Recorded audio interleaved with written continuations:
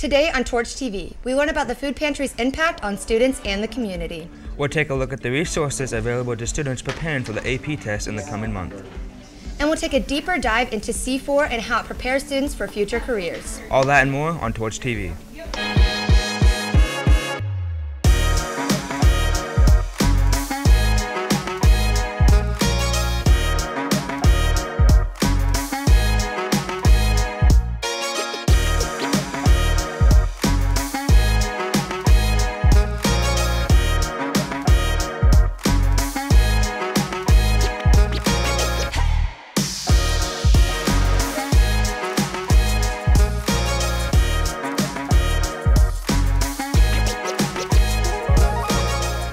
Hello and welcome back to the Columbus East Media Studios.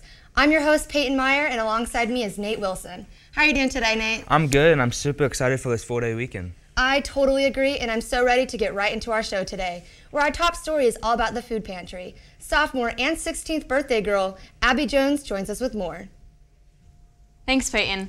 The Columbus East Food Pantry helps out the community by distributing food right to your car door. But did you know the food pantry is also for students? Find out how you can get involved with the food pantry. Has been running for almost 10 years now, and with all the food they distribute to the community, they are lucky to receive a lot of help from student volunteers. We have some students that show up every month to help out without even letting us know that they're going to be there, and this is after school on a Friday. The drive-up distributions are hustle. I mean, we go through over 200 families in 2 hours. So for these amazing students to just show up and help us without any kind of reward, without any kind of payback, it's just wonderful. Having a food pantry here at East means that as a student, you're available to pick up some of that food. Unfortunately, there might be a stigma with using it.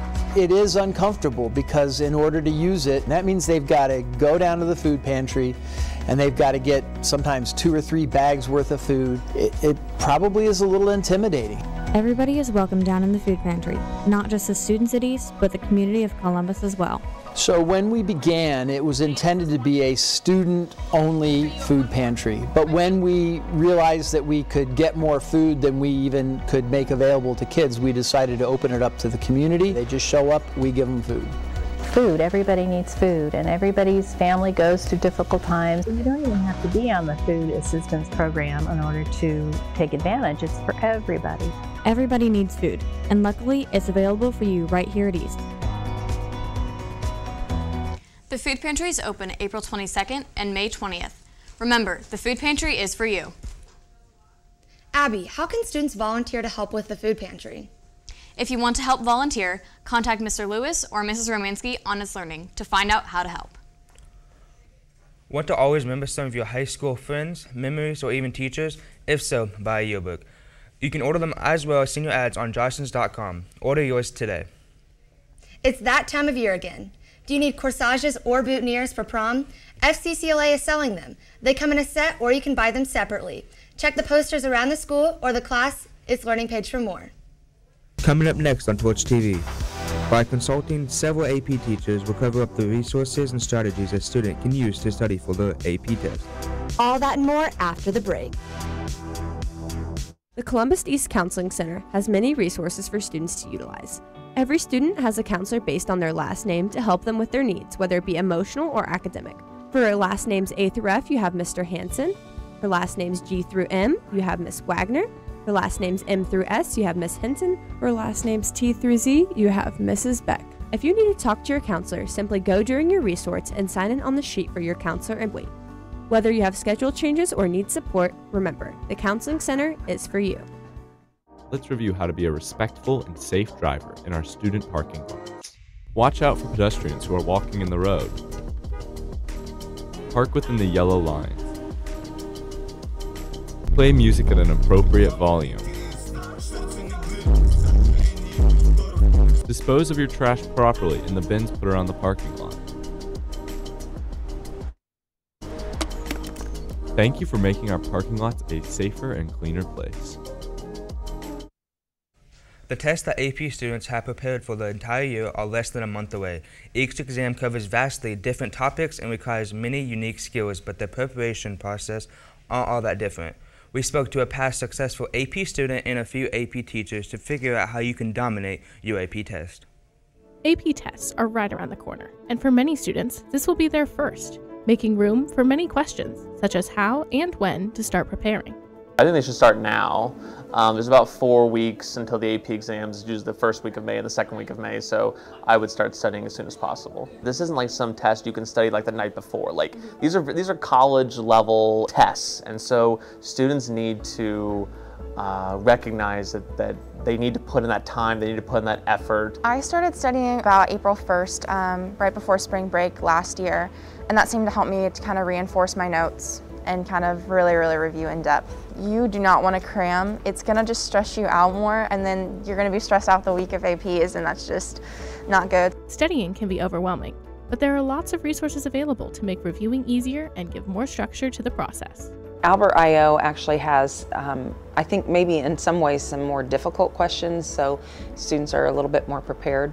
You can use so much of it for free. I used AP Classroom a lot last year, and I'll be using it a lot this year too. I also used a lot of Khan Academy when I studied last year. They have a lot of AP courses on there that you can just study for free and kind of get a different perspective if maybe you didn't understand something a particular teacher was saying. In the end, whatever mindset you choose is going to have a great impact on the outcome of the tests. You know, have some confidence in your own abilities that you'll be successful. Just go in there confident. Don't feel like you're going in there to bomb a test, but go in there to feel like you're going to do the best. I think kind of like trusting yourself. So I wish I would have taken a breath and known that it was going to all like come into play and I didn't need to stress so much. I think just kind of leaving it alone and trusting where you're at night before is what you got to do. And then you got to, you know, eat breakfast, prepare mentally, and that's it. Did you know that music can make a huge difference in how you feel? Kiki Rodriguez's senior project was to create a website that promotes listening to positive music, and she even tells you how music can benefit your mood. You can find this link on your It's Learning page. Students driving to school, please make sure you park your car in a marked parking spot within the 2 designated student parking lots. Do not park your car on the sidewalk, curb, grass, or even in the handicapped spots. Next up, we'll explore how C4 gives students first-hand experience to be successful in their careers by talking to teachers that make up the program. All that and more after the break.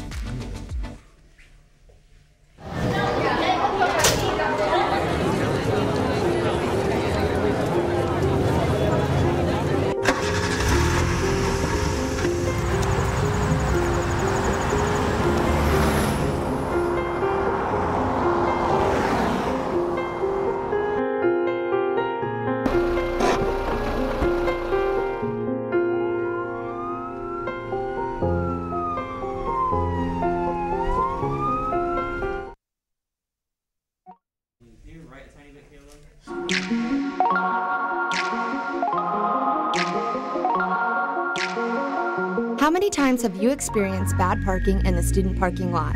Young drivers tend to struggle to park in between the lines. Sometimes you have to ask yourself the tough question, am I the problem or is it someone else? Taking responsibility for your own parking is the first way to solve the problem.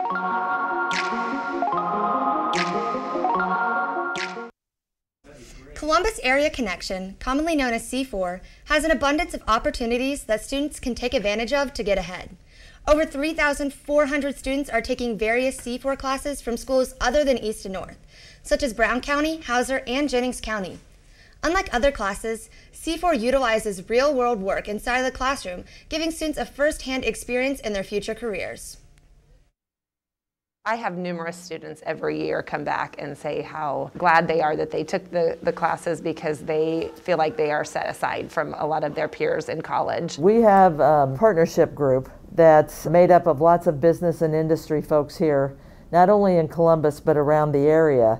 And they come in and they do mock interviews. They come in and they talk to kids about what's expected in industry. They talk about social media and how they will sometimes check social media before hiring someone. And I don't think kids understand that one.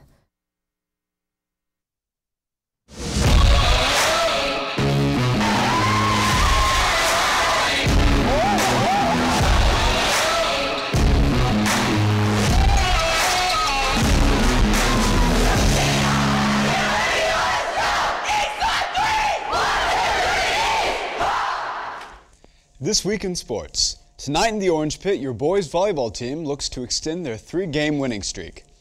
They have a tri-match against North Perry Meridian starting at 6. Tonight at 5:30, our varsity baseball team plays Madison. They will also be playing Floyd Central tomorrow night at 6. Our girls tennis team will also have a match tomorrow at 4:45 p.m. at Seymour. Tomorrow, track and field has a meet at 5 p.m. against Jennings County. This Saturday, our girls softball team is playing Mount Vernon at 10 a.m. Good luck to all of our sports teams. Before we end sports, let's recognize our seniors who were able to sign to colleges so that they could play their sports into college. Congrats to our very own Corinne Grivey, who signed to Indiana Wesleyan University to play basketball. Congrats to Branson Young, who signed to Delta State University for soccer. And to Elizabeth Prophet, who signed to the University of Indianapolis for swimming. And to Chris Quisenberry, who signed to Loyola University for soccer. Congrats to all. That's all we have in sports. Back to you guys. That's all we have time for today. From Nate, Abby, Caleb, and the rest of the Torch TV crew, I'm Peyton Meyer, and thank you for watching. And as always, try to be the best part of someone's day.